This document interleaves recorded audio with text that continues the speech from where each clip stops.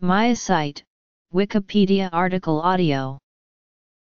A myocyte is the type of cell found in muscle tissue. Myocytes are long, tubular cells that develop from myoblasts to form muscles in a process known as myogenesis. There are various specialized forms of myocytes, cardiac, skeletal, and smooth muscle cells, with various properties. The striated cells of cardiac and skeletal muscles are referred to as muscle fibers. Cardiomyocytes are the muscle fibers that form the chambers of the heart, and have a single central nucleus. Skeletal muscle fibers help support and move the body and tend to have peripheral nuclei. Smooth muscle cells control involuntary movements such as the peristalsis contractions in the esophagus and stomach. Structure. Terminology. Internal. Myofibrils. Development. Muscle fiber growth. Function. Muscle contraction. Kinds of contraction. Fiber typing.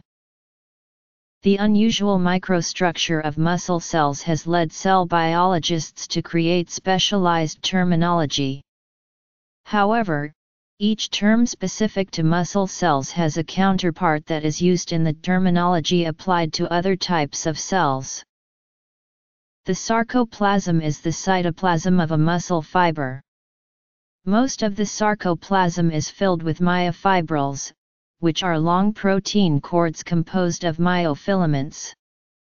The sarcoplasm is also composed of glycogen, a polysaccharide of glucose monomers, which provides energy to the cell with heightened exercise, and myoglobin, the red pigment that stores oxygen until needed for muscular activity. There are three types of myofilaments.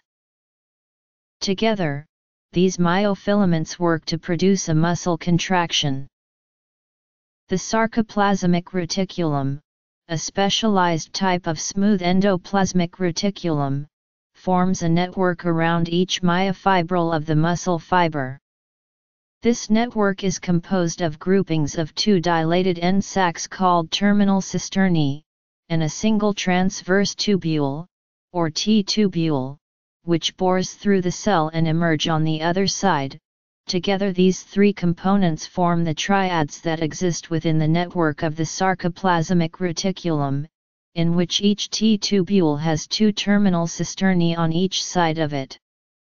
The sarcoplasmic reticulum serves as reservoir for calcium ions, so when an action potential spreads over the T-tubule, it signals the sarcoplasmic reticulum to release calcium ions from the gated membrane channels to stimulate a muscle contraction.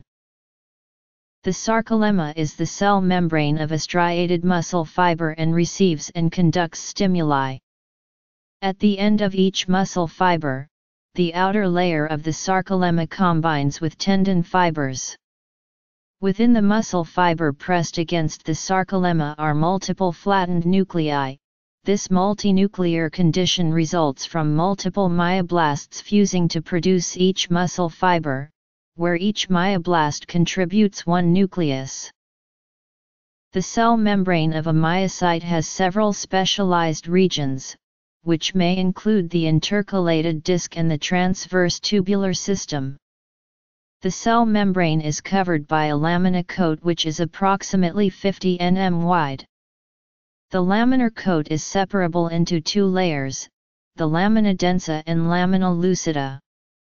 In between these two layers can be several different types of ions, including calcium. The cell membrane is anchored to the cell's cytoskeleton by anchor fibers that are approximately 10 nm wide. These are generally located at the Z-lines so that they form grooves and transverse tubules emanate. In cardiac myocytes this forms a scalloped surface. The cytoskeleton is what the rest of the cell builds off of and has two primary purposes: the first is to stabilize the topography of the intracellular components and the second is to help control the size and shape of the cell. While the first function is important for biochemical processes, the latter is crucial in defining the surface-to-volume ratio of the cell. This heavily influences the potential electrical properties of excitable cells. Additionally, deviation from the standard shape and size of the cell can have negative prognostic impact. Each muscle fiber contains myofibrils, which are very long chains of sarcomeres, the contractile units of the cell. A cell from the biceps brachii muscle may contain 100,000 sarcomeres. The myofibrils of smooth muscle cells are not arranged into sarcomeres. The sarcomeres are composed of thin and thick filaments. Thin filaments are made of actin and attach at Z lines which help them line up correctly with each other. Troponins are found at intervals along the thin filaments. Thick filaments are made of the elongated protein myosin. The sarcomere does not contain organelles or a nucleus. Sarcomeres are marked by Z lines which show the beginning and the end of a sarcomere. Individual myocytes are surrounded by endomysium. Myocytes are bound together by perimysium into bundles called fascicles. The bundles are then grouped together to form muscle tissue, which is enclosed in a sheath of epimysium. The perimysium contains blood vessels and nerves which provide for the muscle fibers. Muscle spindles are distributed throughout the muscles and provide sensory feedback information to the central nervous system. Myosin is shaped like a long shaft with a rounded end pointed out towards the surface. This structure forms the cross bridge that connects with the thin filaments. A myoblast is a type of embryonic progenitor cell that differentiates to give rise to muscle cells. Differentiation is regulated by myogenic regulatory factors, including MyoD, MYF5, myogenin, and MRF4. GATA4 and GATA6 also play a role in myocyte differentiation. Skeletal muscle fibers are made when myoblasts fuse together. Muscle fibers therefore are cells with multiple nuclei, known as myonuclei, with each cell nucleus originating from a single myoblast. The fusion of myoblasts is specific to skeletal muscle and not cardiac muscle or smooth muscle. Myoblasts in skeletal muscle that do not form muscle fibers dedifferentiate back into myosatellite cells. These satellite cells remain adjacent to a skeletal muscle fiber, situated between the sarcolemma and the basement membrane of the endomysium. To reactivate myogenesis, the satellite cells must be stimulated to differentiate into new fibers. Myoblasts and their derivatives, including satellite cells, can now be generated in vitro through directed differentiation of pluripotent stem cells. Kindlin-2 plays a role in developmental elongation during myogenesis. Muscle fibers grow when exercised and shrink when not in use. This is due to the fact that exercise stimulates the increase in myofibrils, which increase the overall size of muscle cells. Well-exercised muscles can not only add more size but can also develop more mitochondria, myoglobin, glycogen, and a higher density of capillaries. However, muscle cells cannot divide to produce new cells, and as a result we have fewer muscle cells as an adult than a newborn. When contracting, thin and thick filaments slide with respect to each other by using adenosine triphosphate. This pulls the Z discs closer together in a process called sliding filament mechanism. The contraction of all the sarcomeres results in the contraction of the whole muscle fiber. This contraction of the myocyte is triggered by the action potential over the cell membrane of the myocyte. The action potential uses transverse tubules to get from the surface to the interior of the myocyte, which is continuous within the cell membrane. Sarcoplasmic reticula are membranous bags that transverse tubules touch but remain separate from. These wrap themselves around each sarcomere and are filled with Ca2+. Excitation of a myocyte causes depolarization at its synapses, the neuromuscular junctions, which triggers action potential. With a singular neuromuscular junction, each muscle fiber receives input from just one somatic efferent neuron. Action potential in a somatic efferent neuron causes the release of the neurotransmitter acetylcholine. When the acetylcholine is released, it diffuses across the synapse and binds to a receptor on the sarcolemma, a term unique to muscle cells that refers to the cell membrane. This initiates an impulse that travels across the sarcolemma. When the action potential reaches the sarcoplasmic reticulum, it triggers the release of Ca2+ from the Ca2+ channels. The Ca2+ flows from the sarcoplasmic reticulum into the sarcomere with both of its filaments. This causes the filaments to start sliding and the sarcomeres to become shorter. This requires a large amount of ADP, as it is used in both the attachment and release of every myosin head. Very quickly, Ca2+ is actively transported back into the sarcoplasmic reticulum, which blocks the interaction between the thin and thick filament. This in turn causes the muscle cell to relax.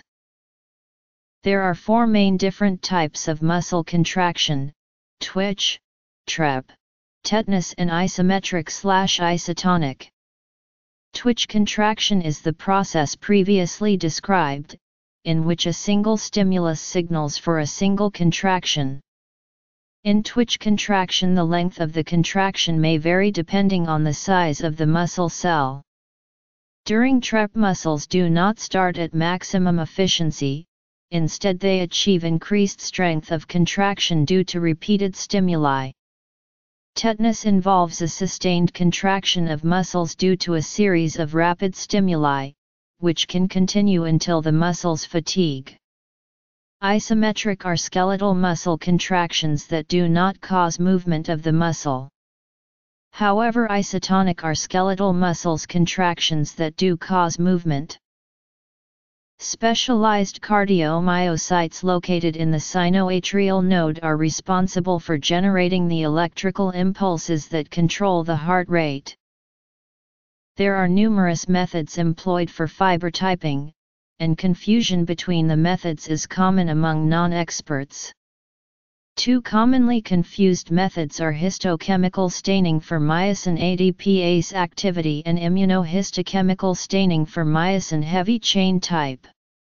Myosin ADPase activity is commonly, and correctly, referred to as simply fiber type, and results from the direct assaying of ADPase activity under various conditions.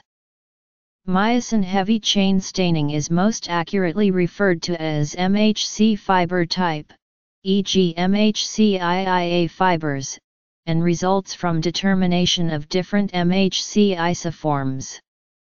These methods are closely related physiologically, as the MHC type is the primary determinant of ADPase activity.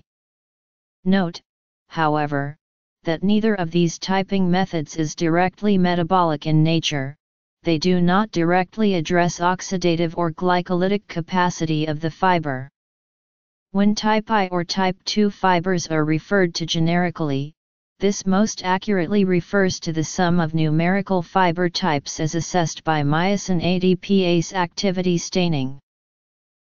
Below is a table showing the relationship between these two methods, limited to fiber types found in humans. Note the subtype capitalization used in fiber typing vs. MHC typing, and that some ADPase types actually contain multiple MHC types. Also, a subtype B or B is not expressed in humans by either method. Early researchers believed humans to express a MHC IIB, which led to the ADPA's classification of IIB. However, later research showed that the human MHC IIB was in fact I9, indicating that the IIB is better named IIX. IIB is expressed in other mammals, so is still accurately seen in the literature. Non-human fiber types include true IIB fibers, IIC, IID, etc. Further fiber typing methods are less formally delineated, and exist on more of a spectrum. They tend to be focused more on metabolic and functional capacities. As noted above, fiber typing by ADPase or MHC does not directly measure or dictate these parameters. However, many of the various methods are mechanistically linked, while others are correlated in vivo. For instance, ADPase fiber type is related to contraction speed, because high ADPase activity allows faster cross-bridge cycling. While ADPase activity is only one component of contraction speed, type I fibers are slow, in part, because they have low speeds of ADPase activity in comparison to type II fibers. However, measuring contraction speed is not the same as ADPase fiber typing. Because of these types of relationships, type I and type II fibers have relatively distinct metabolic, contractile, and motor unit properties. The table below differentiates these types of properties.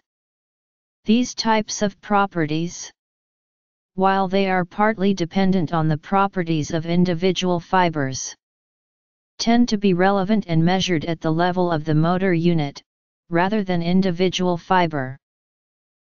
Traditionally, fibers were categorized depending on their varying color, which is a reflection of myoglobin content. Type I fibers appear red due to the high levels of myoglobin. Red muscle fibers tend to have more mitochondria and greater local capillary density. These fibers are more suited for endurance and are slow to fatigue because they use oxidative metabolism to generate ADP. Less oxidative type II fibers are white due to relatively low myoglobin and a reliance on glycolytic enzymes. Fibers can also be classified on their twitch capabilities, into fast and slow twitch. These traits largely, but not completely, overlap the classifications based on color, ADPase, or MHC. Thick filaments, composed of protein molecules called myosin. In striations of muscle bands, these are the dark filaments that make up the A band. Thin filaments are composed of protein molecules called actin. In striations of muscle bands, these are the light filaments that make up the I band. Elastic filaments are composed of titin, a large springy protein. These filaments anchor the thick filaments to the Z disc. Some authors define a fast twitch fiber as one in which the myosin can split ADP very quickly.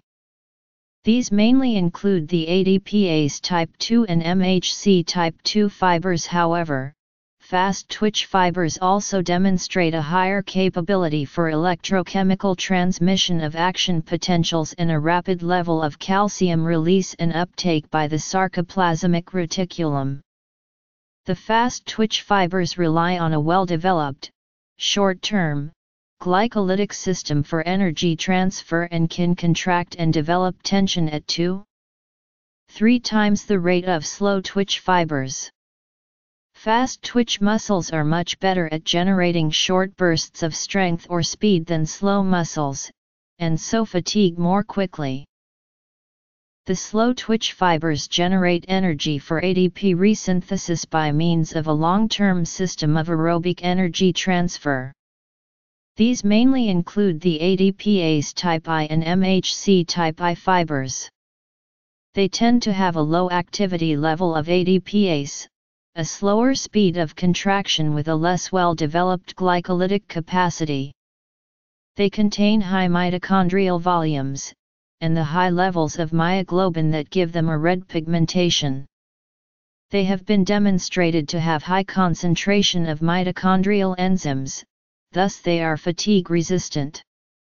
Slow twitch muscles fire more slowly than fast twitch fibers, but are able to contract for a longer time before fatiguing.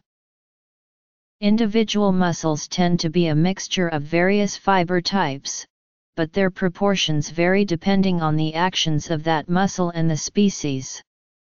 For instance, in humans, the quadriceps muscles contain 52% type I fibers, while the soleus is 80% type I.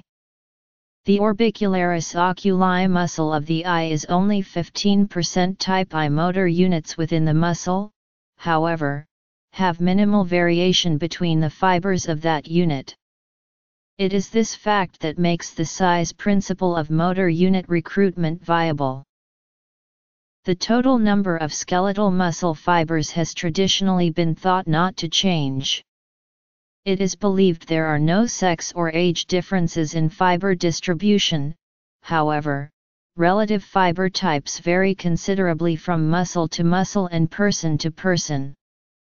Sedentary men and women have 45% type 2 and 55% type I fibers. People at the higher end of any sport tend to demonstrate patterns of fiber distribution, e.g. endurance athletes show a higher level of type I fibers. Sprint athletes, on the other hand, require large numbers of type IIX fibers. Middle distance event athletes show approximately equal distribution of the two types. This is also often the case for power athletes such as throwers and jumpers. It has been suggested that various types of exercise can induce changes in the fibers of a skeletal muscle. It is thought that if you perform endurance-type events for a sustained period of time, some of the type IIX fibers transform into type IIA fibers. However, there is no consensus on the subject. It may well be that the type IIX fibers show enhancements of the oxidative capacity after high-intensity endurance training, which brings them to a level at which they are able to perform oxidative metabolism as effectively as slow-twitch fibers of untrained subjects.